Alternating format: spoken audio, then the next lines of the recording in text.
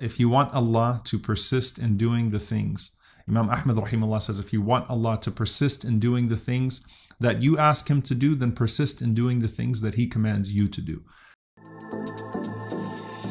And I hope, inshallah ta'ala, you'll consider giving to Yaqeen as well as some of the other wonderful efforts that are out there. Bismillah walhamdulillah wa salatu wassalamu ala rasulillah wa ala alihi wa sahbihi wa man wala. So this is a subject, typically when we talk about du'as and the acceptance of du'as, we talk about the deeds that cause du'as to not be answered, right? The deeds that cause our du'as to not be answered and the deeds that cause trials, bala, to descend upon us. And there are numerous ahadith in that regard and sayings and traditions that we can find from the Prophet ﷺ and from the Salaf and from the pious predecessors. Of course, the most famous one where the Prophet ﷺ mentions to us a person who goes out and calls out to Allah subhanahu wa ta'ala in desperation, says, Ya Rab, oh my Lord, but his food is prohibited, his food is haram, his drink is haram, his clothes are haram, he's sustained in haram, فَأَنَّا يُسْتَجَابُ لَهُ. The Prophet ﷺ said, on what basis is this person to be responded to?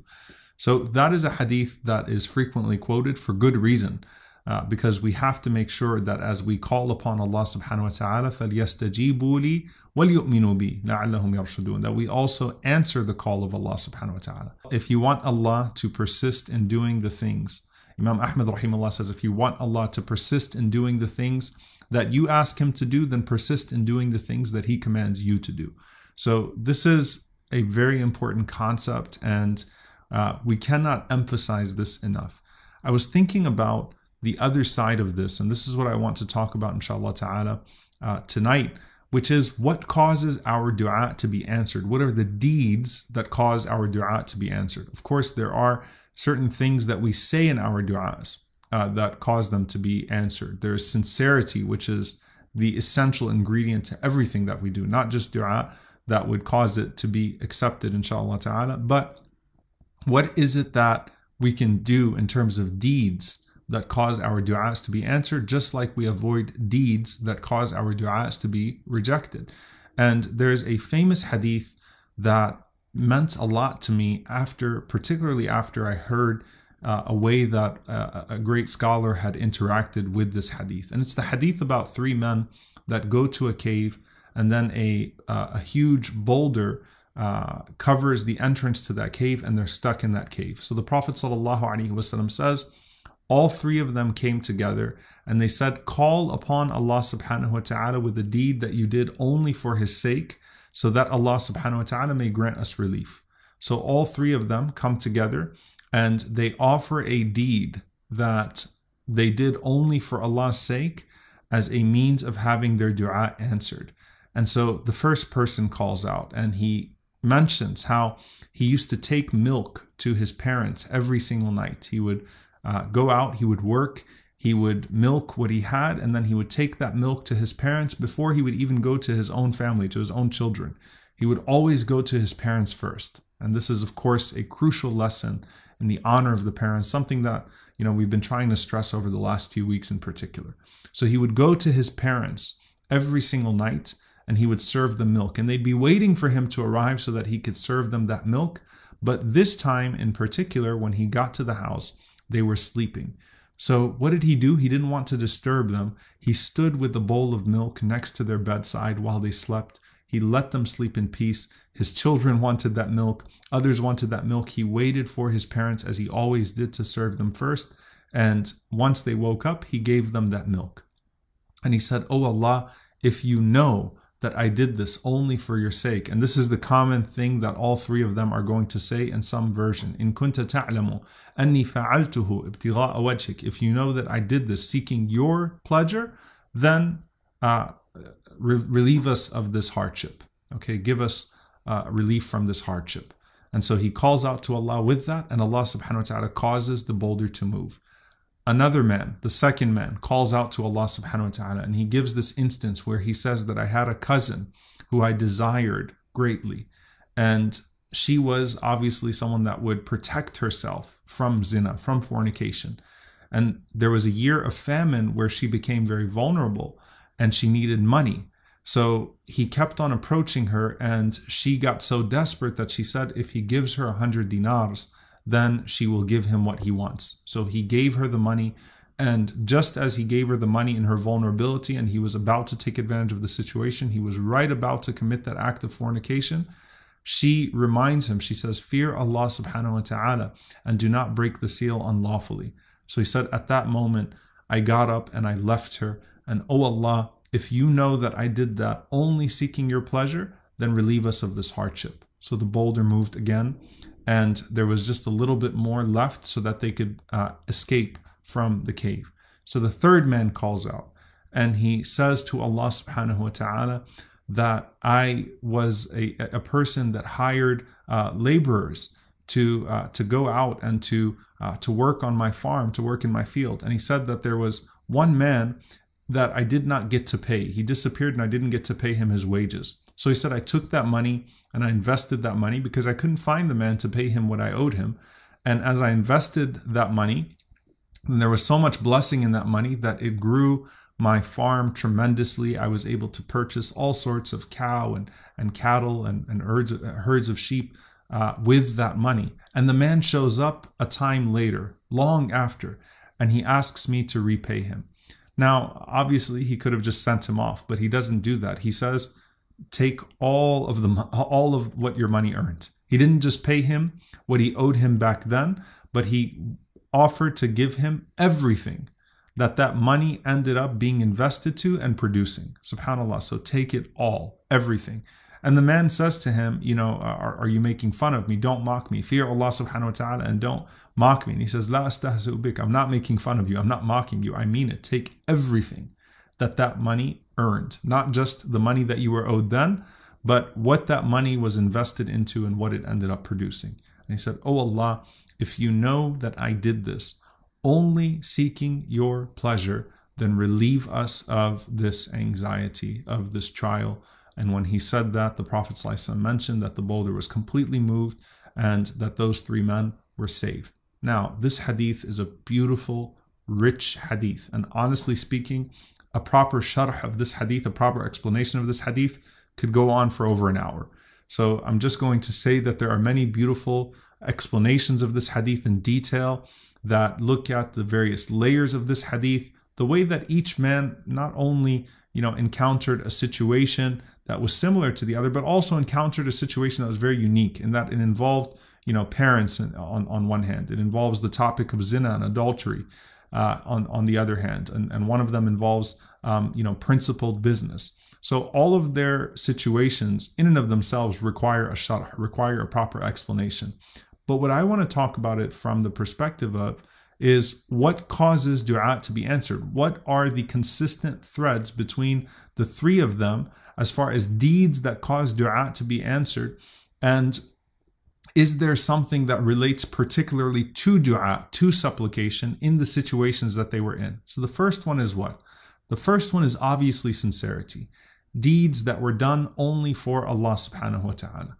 Deeds that were done for Allah. You're making dua to Allah, so make sure that you're making dua to Allah with the deed that you did for Allah. And you know that you purely did it for Allah subhanahu wa ta'ala and no one else. No one else. It was done for Allah subhanahu wa ta'ala. So sincerity, the ultimate ingredient of an accepted dua.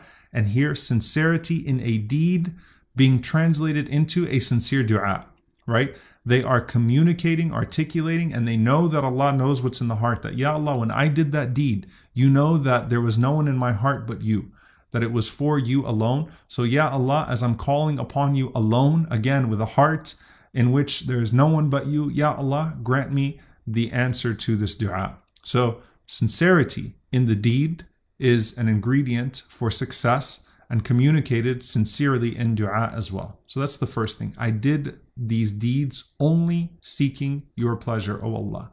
So any deed that is done only seeking the pleasure of Allah subhanahu wa ta'ala is the means of an accepted dua, is a means by which your supplications are going to be accepted as well. But there are two other things to derive from these three situations that particularly relate to dua. And that is that all three of these men were in a position of power, meaning they could have taken advantage of the situation. They did not have to show the generosity or the mercy that they showed in those situations. They could have found a way out of those situations. The man could have easily taken the milk to his children, and his parents wake up the next day and they say, "Where is the milk?" He says, "Too bad, I came home, you were sleeping." What are they going to do? What are his parents capable of doing to him?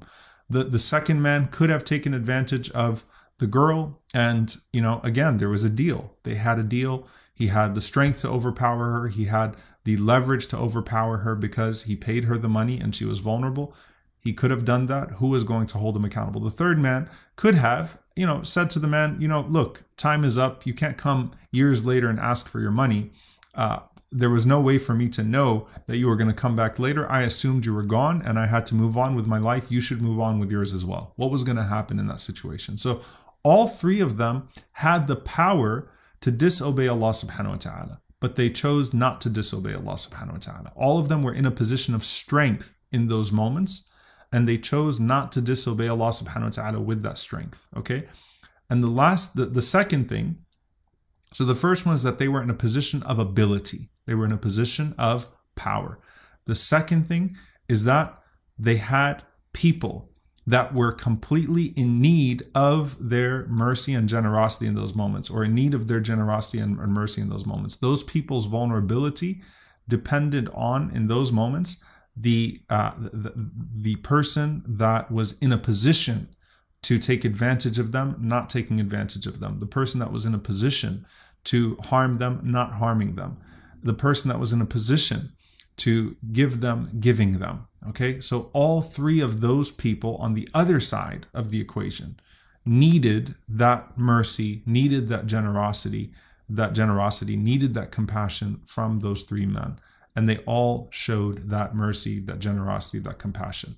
SubhanAllah, there's something very powerful here, that when you call upon Allah subhanahu wa ta'ala, Allah has full power and capability over us at all times.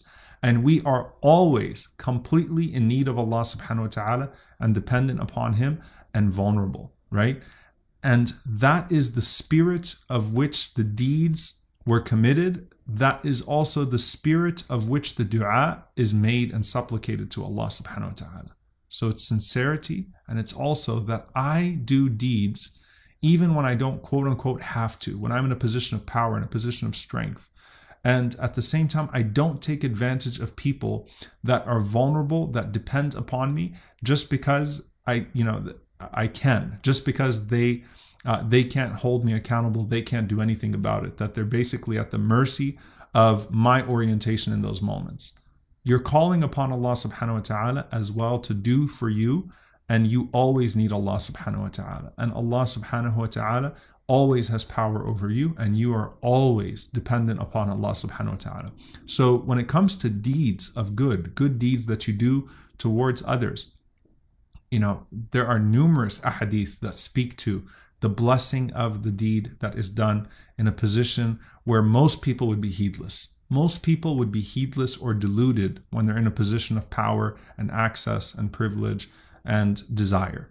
But this is a person that fears Allah subhanahu wa ta'ala, and that knows, just like the man who gave water to the dog, or the Zania, the adulterous woman, the Prophet ﷺ mentioned, who gave water to that dog, that I was thirsty and Allah provided for me, and that dog is thirsty, and so I should also provide for that dog.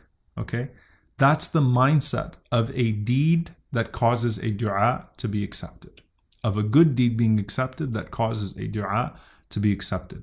Now, I mentioned to you all that there was a very particular way that I really came to appreciate this hadith from a scholar who encountered this hadith in a very unique way. There was a scholar who was passing away, or he was about to pass away. He had a harsh disease, and as he was fighting this disease, he saw this dream while he was unconscious, and he in this dream sees these three men, and these three men, he is the fourth of them basically. And some of you might know Sheikh Ibrahim Durmali hafidhahullah ta'ala. So he was struggling with a very severe liver issue, needed a liver transplant, went through all sorts of hardships. So he's calling upon Allah subhanahu wa ta'ala in the dream, or he's with these three men in the dream, and the hadith is playing out in front of him, where these three men are in the cave with him. They're all stuck as four, and they're all, saying to one another, make a dua with a deed that you only did for Allah subhanahu wa ta'ala's sake. So each one of them starts to make dua to Allah subhanahu wa ta'ala with the deed that they only did for his sake. And he memorizes the hadith. He knows Sahih al-Bukhari, and he's watching it play out. And then the difference in the dream is that he's the fourth person, and that he is now told by the other three men, now you make a dua with a deed that you only did for Allah subhanahu wa ta'ala's sake.